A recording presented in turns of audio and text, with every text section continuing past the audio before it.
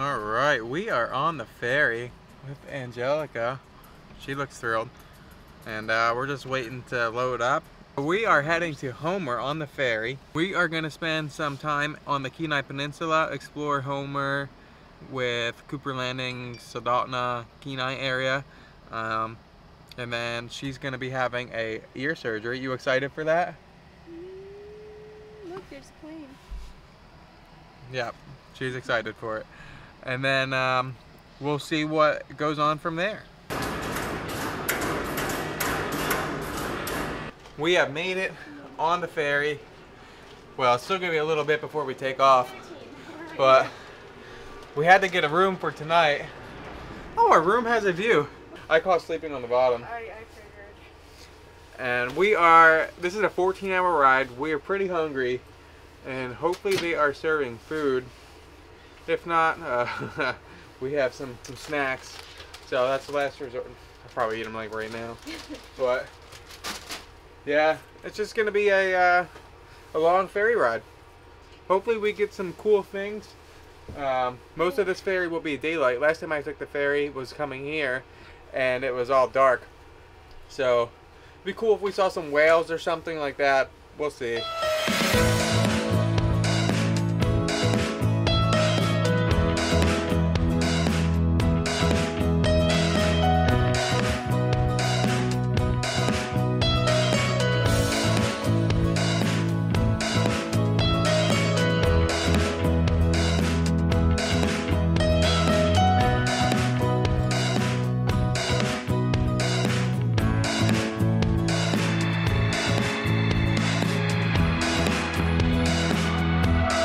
So we just finished up dinner. Wave of just tiredness hit me. I think I ate too much food too soon.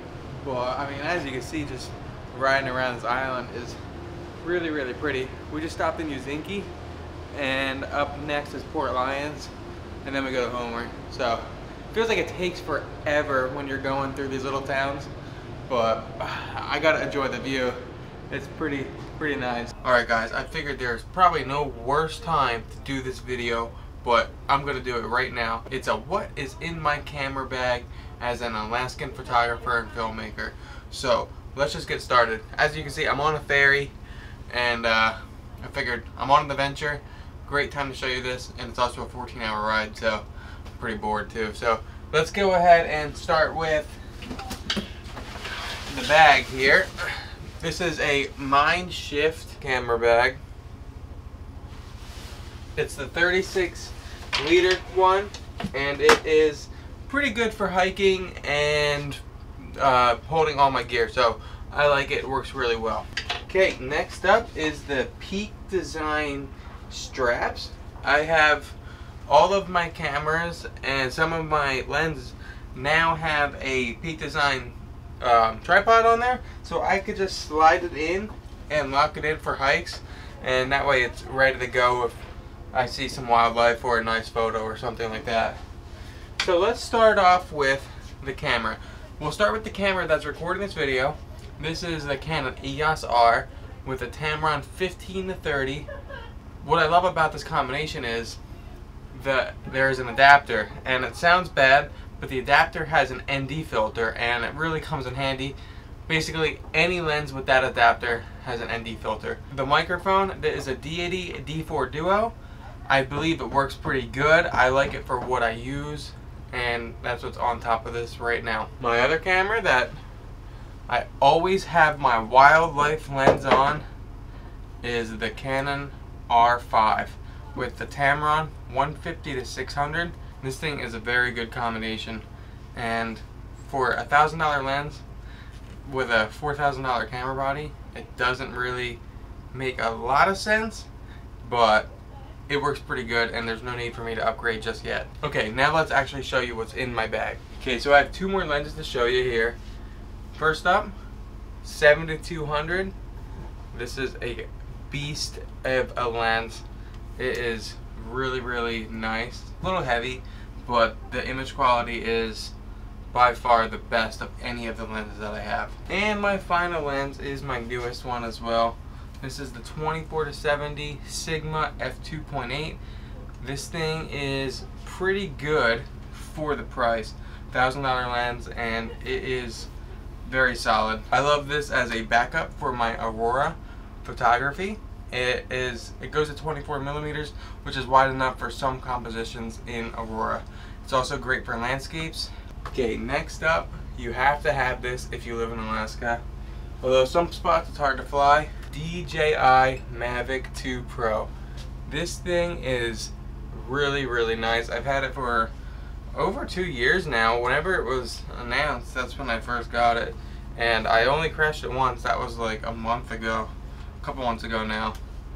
And it still works pretty good. It flies. And I love the image quality on it. And the video quality is just as good. We also have this little pouch here.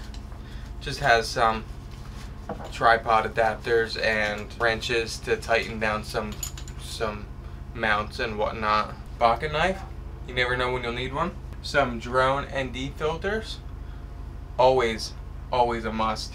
And this is a pretty old GoPro. This is GoPro Hero 5. It works pretty good, so there's no need for me to change it just yet. The image quality is okay, and there's no stabilization, but most of the time it's just mounted up, so it works pretty good for what I use it for. And now I also have this Rode Wireless Go 2 wireless lavalier microphone setup. This works pretty good. I never had a wireless mic until these ones, and I didn't realize the freedom you can have in some spots. So I really enjoy this. Okay, and if you live in Alaska and you wear glasses, you need these. These are just some lens cloths, and I got a bunch of them. My lenses always get wet, my glasses always get wet, so I gotta dry them off, and these work pretty good. Okay, so I have 6 backup batteries. So, well, actually 6 total batteries for my R and R5. They are interchangeable, so basically 3 batteries each, and they last me more than a few days, so this works really well. Okay, switching to another compartment in my bag here is my 360 camera. I don't use this a lot. This is a Rilo 360. Works pretty good. It's not the greatest. It does perform decent though compared to the other models, and it comes with an invisible selfie stick, which is pretty cool. Okay, that pretty much sums it up. There's one more thing that I now just got the other day. I just made a YouTube video on it, and it's my new Apple MacBook. At first I was kind of skeptical about getting an Apple, but now that I have it, I really enjoy it. It works really good. It's almost as fast as my desktop PC, and since I'm only using it for travel, I really enjoy it a lot. Alright guys, that basically sums up everything that's in my camera bag.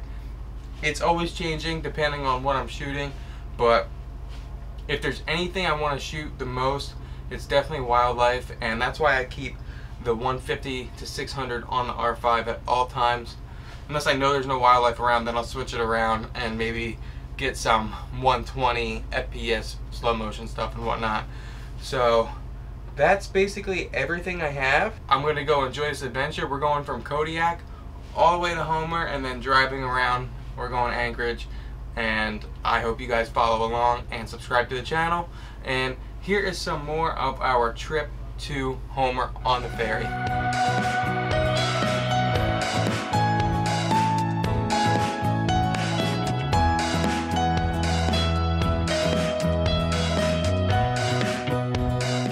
Let me apologize because it's so loud and windy in the boat, but oh, look at this. You can't beat it.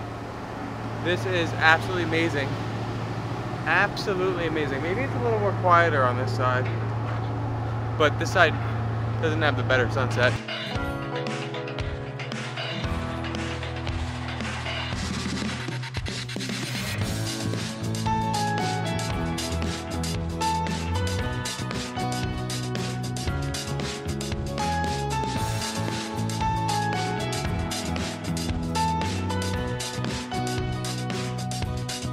All right, we have finally made it to Homer. That was a long ride, and my ankle, man, it is.